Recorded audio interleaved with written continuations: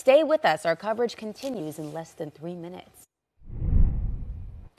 6:12 on your alert day. So we want to get you ready for dangerous heat, not just today, but for tomorrow and Wednesday. So we're talking about real field temperatures up to 110. We've been saying if you don't have to be out and about today, you certainly don't want to be. Starting off, though, that live look outside. It is beautiful out there, and we are going to get a lot of sunshine today, but enjoy it from your window when you're inside in the AC. So brutal heat. We have this excessive heat warning, this fuchsia here for a good chunk of the state. So in that area, it could feel close to 110. Then we have the heat advisory, this orange for the lower portion of the eastern shore, feeling close to 105.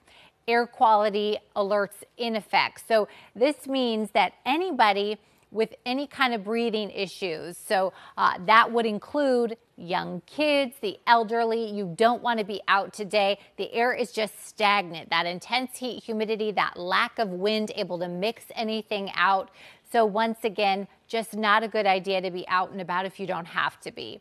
79 is our out the door number in Baltimore. We are at 77 in Easton, 77 in Cambridge, Salisbury. You're starting your alert day with 75, Westminster 81, and Hagerstown at 80. And we already have some places where it's feeling warmer than the actual temperatures. For most of the day today, it's going to be feeling about 10 degrees hotter than the actual temperatures are going to be. The radar scan is quiet, but we do have the possibility for some scattered storms as the day goes on. Pretty isolated, it looks like, very spotty here on the Futurecast.